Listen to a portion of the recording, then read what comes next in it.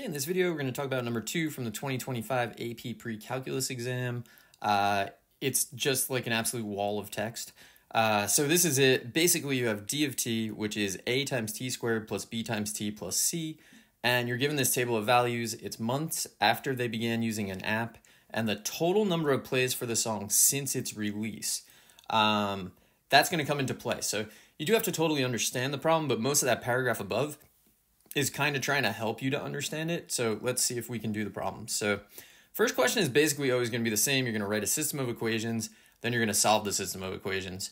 So the first thing I'm going to do, we know that if we do d of 0, we should get 25, d of 2, we should get 30, and d of 4, we should get 34. But I kind of think they want you to like write them out.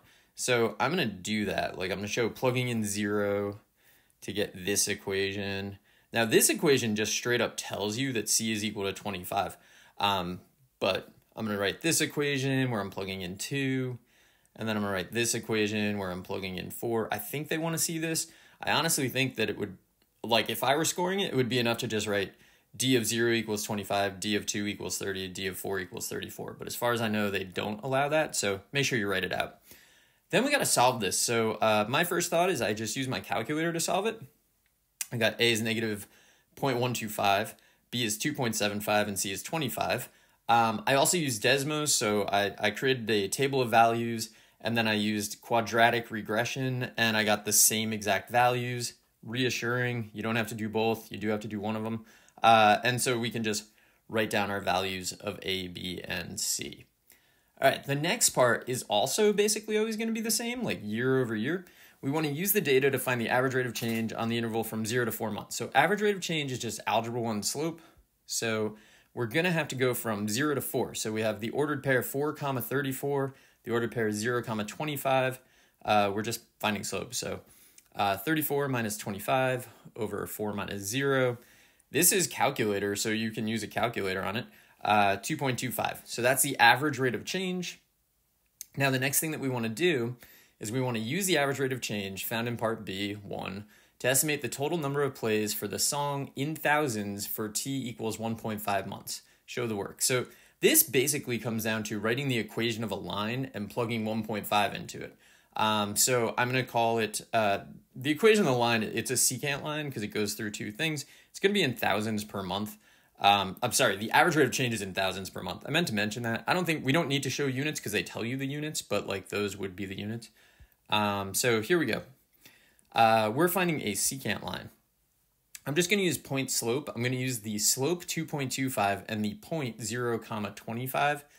So I get y minus 25 is our average rate of change, so 2.25, and then the quantity t minus 0. Okay, so I wasn't really sure what variable to use there. I used y. I think you could probably use d. I don't really know, so I was a little nervous about that. Now, the next thing I need to do is I need to plug 1.5 into this for t and solve and see what y value I get. So I'm going to say y of 1.5 is going to be approximately 25. So I probably should have said that d of 1.5 because we're approximating the value of d at that point. It's 25 plus 2.25 times 1.5. I use a calculator on this, so 28.375. Now, because I got a little anxious about all the variables going on here, I just wrote a sentence at the end. The total number of plays at t equals 1.5 months is approximately 28.375 thousand, so that nobody needs to look at my variables and be like, but what is this? What is this? I wrote a sentence at the end, just clarify everything. The next part is A of t represents the estimate of the total number of plays for the song in thousands. Basically, they're just saying, look at your estimate that you got in the previous part, and we know that it's less than d of 1.5, and we want to explain why. Actually, we want to explain why, in general, A of t is less than d of t for all t between 0 and 4. And it says our explanation should include a reference to the graph of d and its relationship to a sub t. All right, so if you remember, we found that a was negative 1.25. That's actually all that matters, but we also found b and c. So since a is negative 1.25, this is a quadratic that opens down. The most important part about that is that it is a concave down graph. So I'm going to say the graph of d of t is concave down. So I've made a reference to the graph of d of t. Now, when a graph is concave down, you can just draw it. Draw like negative x squared, and draw a secant line, you can see the secant line, no matter where you drew it, is going to be below the curve. So I'm going to say, therefore, the secant line on the interval from 0 to 4 is below the graph of d of t, which is true. Since we're below that, that means that for any t in between 0 and 4, a sub t is going to be less than d of t. I think that answers the question. I think that'll get all the points. Let's take a look at the next part. So the quadratic function model D, has exactly one absolute min or one absolute max. We know it has an absolute max because it's a quadratic that opens down. The min or max can be used to determine a domain restriction for D. Based on the context of the problem, explain how that minimum or maximum can be used to determine a boundary for the domain of D. All right, so first thing I did was I just graphed this. You could graph it on either Desmos or on your calculator. It doesn't make a difference. Now, if you remember, the table of values was for the total number of plays since, I don't know, launch or something like that. If you think about it, total number of plays cannot decrease, right? No matter what happens, it's going to go up. Like it might go up less, but it's just going to keep going up. So we just kind of need to capture that idea. So since d of t represents the total number of plays, d of t can only increase.